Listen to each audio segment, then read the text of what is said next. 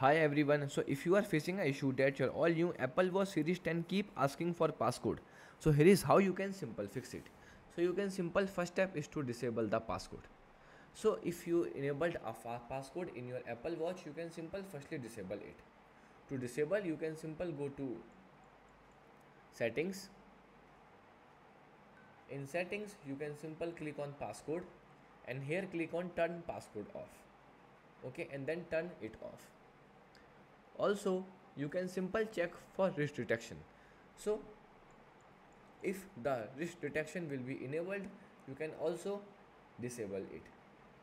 Okay, so to disable it, wait, I think the passcode will be not turned off.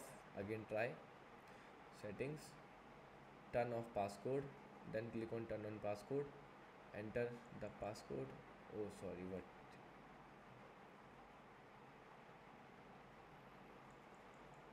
Now the passcode will be removed. Okay, wait, yes, now make sure that the wrist detection will be enabled. Sorry, I said before to disable, not to enable. So if it disable, you can simple enable it. Okay, so you can simple enable this function on. Step 3 is to restart your device. So sometimes a simple restart can fix many persistent issue.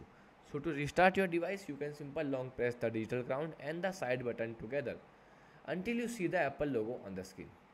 Once you see the Apple logo on the screen, you can simple leave it as it is and then wait for some times to restart your watch.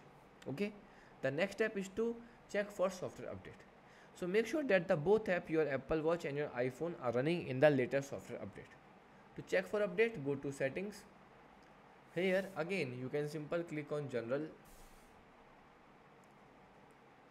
Okay, and then here click on software update and make sure that you are running in the latest software. If the new software will be available, you can simply click on install button to install the software. Okay, and the final step is to reset your Apple Watch. So if none of the above solution work, consider performing a factory reset, because this can reset the all settings. So to reset, go to settings.